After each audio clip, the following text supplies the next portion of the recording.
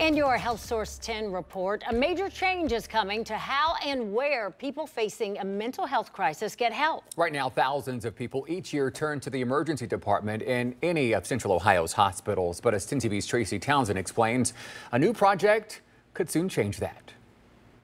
The numbers tell the story. For example, Ohio Health reports an average of 1,100 of these visits to its emergency departments each month. The Ohio State University Wexner Medical Center reported just over 1,500 this year from January to May. Next spring, relief, a better option for crisis care that will essentially be 24/7, functioning like a behavioral health urgent care. It is a pain that I would not wish on anyone. Michelle Blair is talking about the 2021 murder of her son Cameron Cates, which led to her hospitalization for depression, anxiety, and panic attacks. In the first year after he's passed, I was in a fog, didn't really know what was going on pretty much. Trauma therapy helped, giving her the tools for her mental health, including these near daily walks. It's very serene, very peaceful. Each step puts her on pace to better mental health and recognizing when she makes a misstep. Like, I can't sit still.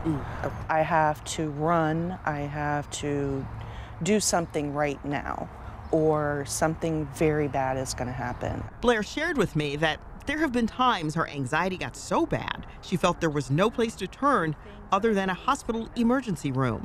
If I'm just sitting in the lobby area of the ER, which I've done too, if something happens to me, I'm in the right place, they can help me. She's not alone. Local emergency rooms see thousands of visits from people struggling with their mental health.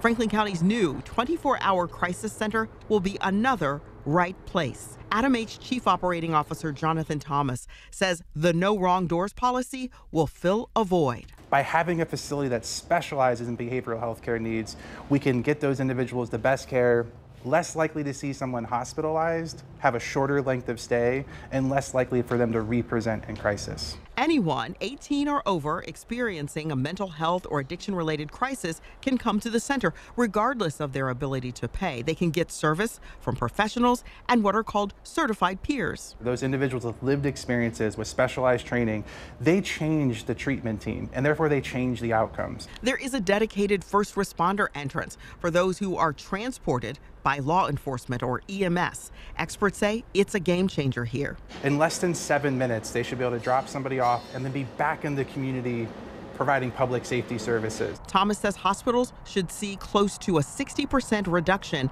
in people going to the emergency department with mental health and addiction needs.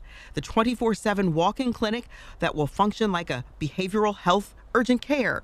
People who don't need full intake but perhaps need a consult and medication. If stabilization takes more time, the second floor will have 16 inpatient rooms for people staying longer. Once complete, the 24-hour crisis center will fill a void in Franklin County. I use the ER an awful lot. Michelle Blair says it has the potential to help others like herself. We need that so much here. There are so many people who are suffering in silence with their mental illness and feel alone, isolated, nowhere to go. They feel like nobody understands them. In Columbus, Tracy Townsend, 10 TV News. The Franklin County Crisis Center is funded through federal, state, and city dollars, along with corporate and private donations. It's scheduled to open in the spring.